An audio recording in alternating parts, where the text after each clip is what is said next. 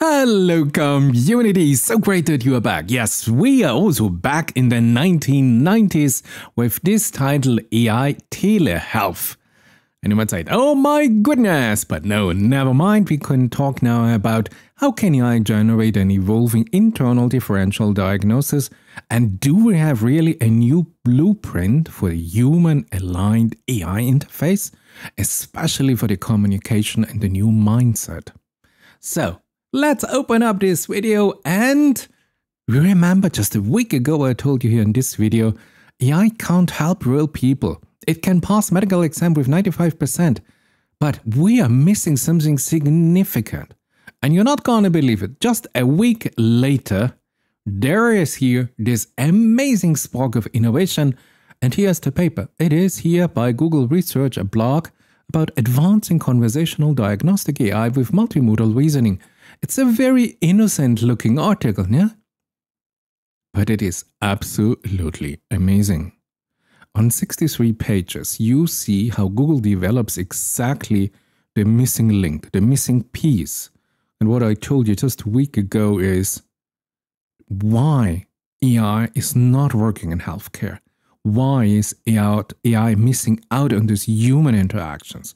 AI is good in a clinical setting, in a computer lab setting with experts handling AI.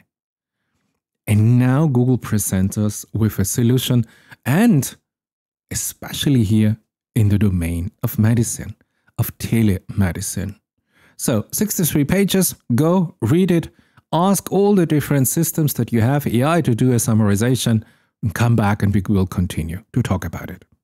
At first, I like the title that Google gave to this research, AMIE. I think AMIE is cute. But since English is my third language, I had to learn new scientific terms. Epistemic humility. I had no idea what it is, but it is seemingly the willingness to admit that we may be wrong and not know everything. And guess what? They implemented this now into an AI system. And I was amazed. No? And then they did a human expert evaluation, going here with the clinical standard, the objective structural clinical examination, the OSCEs, and they compared here to primary care physicians, PCPs, and evaluated the behavior of the system now in multimodal patient scenarios. So a complete new move here by an AI company, and say AI is not anymore in our lab, AI is not anymore on our browsers, AI is now really, we try to integrate this into a workplace. Yeah, also tried 3 different AI providers, you guess who, the biggest one on the planet, and I said, just summarize these 63 pages, and you know what, the result was disappointing, because all 3 delivered completely different perspective. Hey, try it out yourself, it is a lot of fun to learn, to understand what the AI picks out of 63 pages, and regards as the main technological insight, as the main innovation, and as the main procedural know-how, as the main new methodology implemented. You will be amazed how the AI has been trained on different datasets. And because the complexity of these 63 pages is quite challenging, I expected every AI to fail. Of course, no problem. But we are not gonna fail, because we are gonna focus here on the core. And the core is simple. This here is Google Research blog, and I'm gonna show you here this simple video. You log into your iPhone, and AMIE is there. An intelligence, request, interpret, and reason about whatever you have. So we have an internal state and a reasoning, and the history taking its place. So you see, we have now a conversation of the user with AMIE, and AMIE starts to develop an internal state.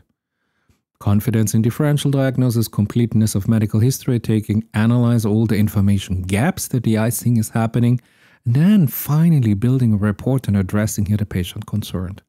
So it gets here all the data. It asks here for image data, visual data, MRT data, chest X-ray data, whatever.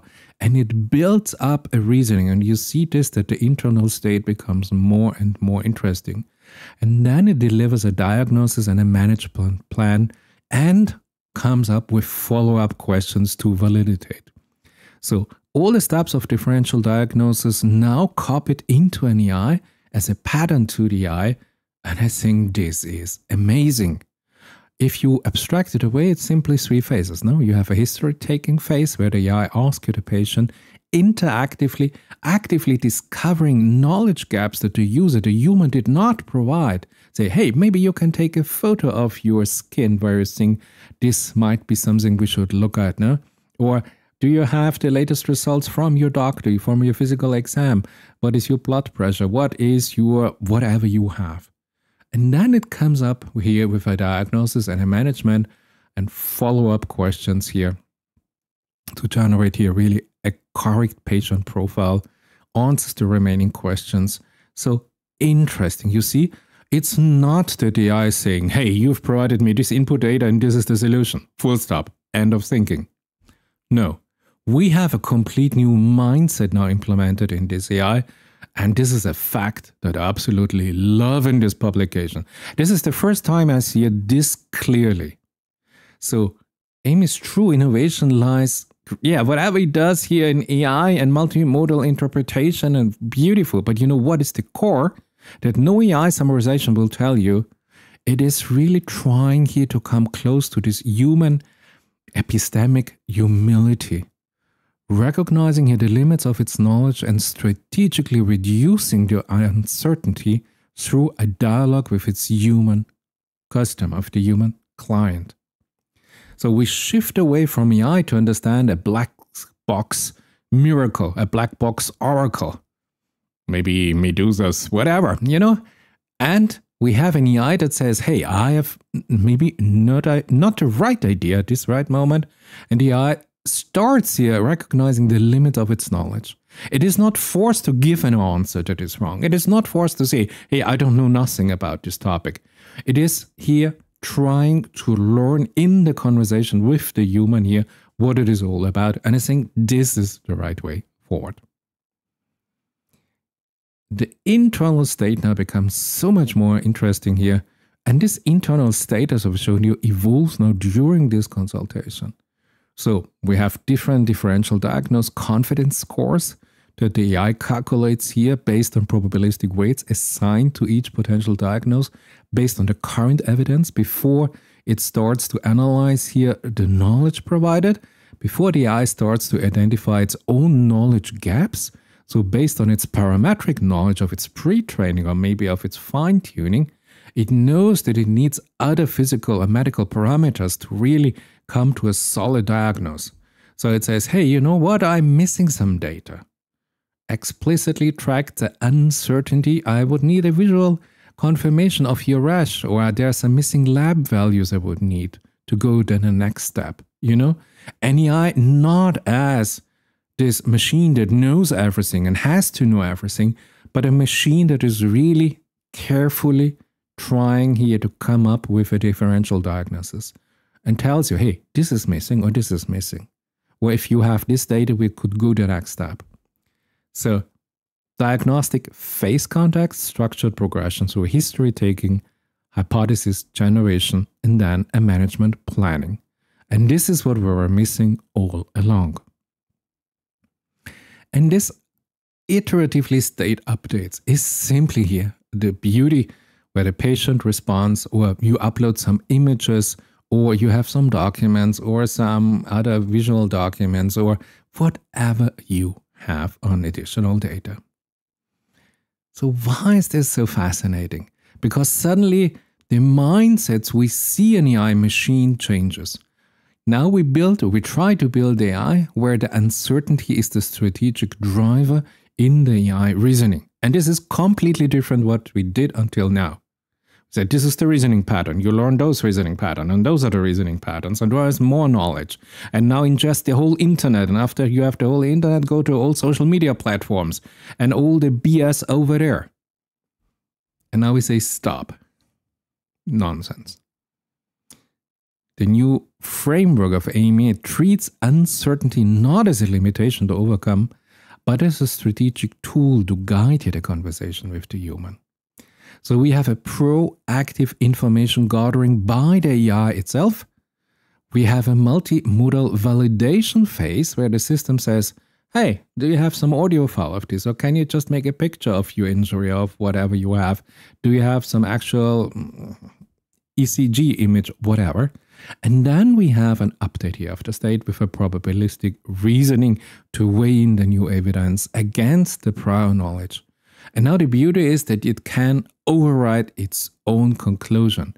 If we add data, the system is now able, because it is held in this state of uncertainty, it doesn't have to defend its answer, but it can evolve with new data.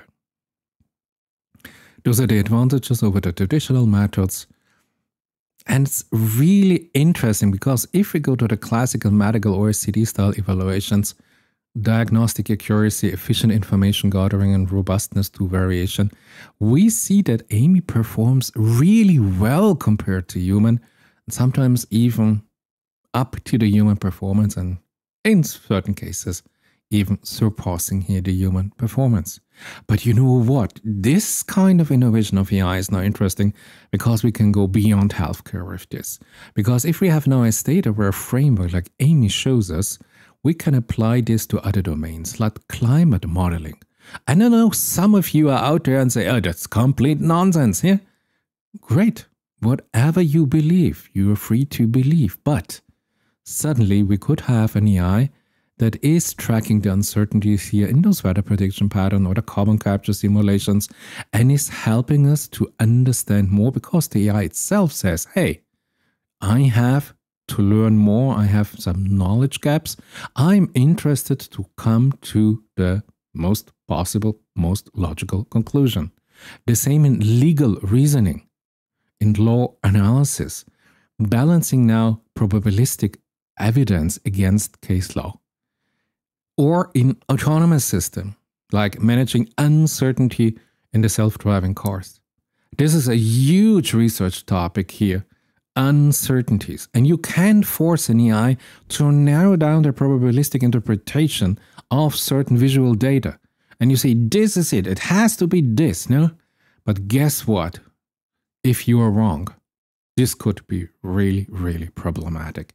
So if you have an AI system that says, right from the beginning, I am in a state of uncertainty and I will do my best to learn, to self-learn, to ingest data, to ask for new data, for additional data, to validate my data, to come up with a solution I have validated from different perspectives, from different argumentations, you know?